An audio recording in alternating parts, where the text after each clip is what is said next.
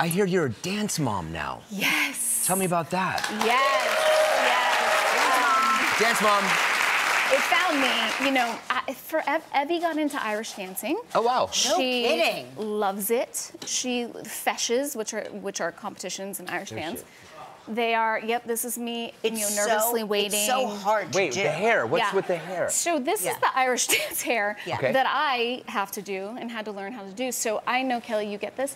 We have about a 45-minute fight every time over doing this hair. She yells at me and she goes, "The butterfly bangs, that's not the right way. They need to go more to the left, right?" We just argue for like, and I said, "Evie, I'm not finished. When I'm finished, let me then get argue. this done."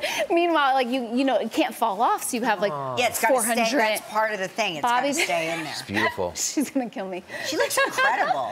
It's so cute, though. It's just so unique. It's a different form of dancing, certainly than I think what you're used to. Yes. So are you able to coach her from the sidelines? I never Irish danced, and she loves to tell everybody that. It's like the one thing I never ever did. But no, she doesn't listen to me. It's like it's like I'll give, you know, some things I think I know. You know, I understand turnout and I understand certain things, and she's just like won't hear it.